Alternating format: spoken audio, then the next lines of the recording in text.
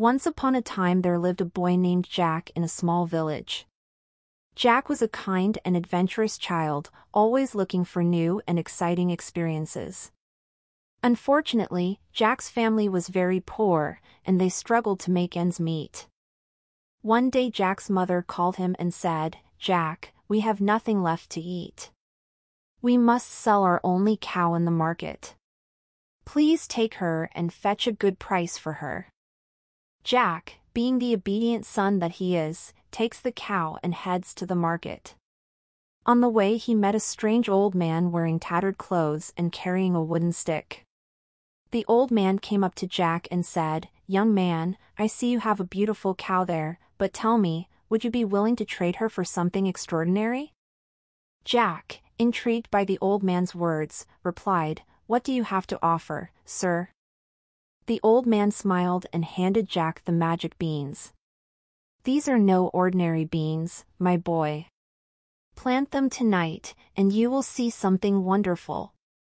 Jack, curious and always up for an adventure, decided to accept the old man's offer. He handed over the cow to the old man and returned home with the magic beans. When Jack got home, his mother was furious. "You silly boy! How can you buy our only cow a handful of beans?" he scolded. Jack tried to explain, "But mother, these are no ordinary beans. They are magic," the old man said. "Plant them, and something incredible will happen." His mother, still worried, sighed and said, "Okay, Jack, put them on and see what happens. But don't expect anything."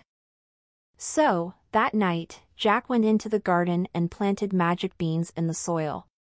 He watered them and waited.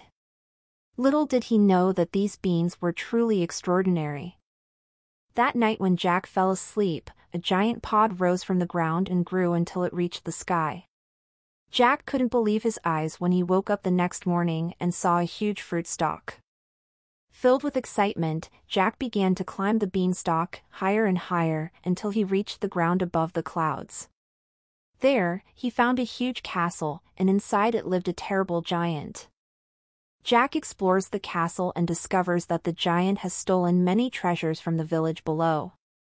Determined to help his family, Jack hatches a plan to take back what is rightfully theirs. As he searched the giant's belongings, Jack found a hen that laid golden eggs. He carefully took the chicken and put it in his bag. He also discovered a magical harp that played enchanting melodies. But just as Jack was about to leave, the giant awoke and discovered the young boy in his castle. He chased Jack down the hallway, growling angrily. Jack quickly climbed down the beanstalk, carrying the treasure he had. As soon as Jack reached the ground, he grabbed the axe and began chopping the beans. With each blow, the giant roared in pain, but Jack didn't stop until the bean fell and the giant fell to the ground with a thud. Jack's family is delighted to see the golden eggs and hear the magical tunes of the harp.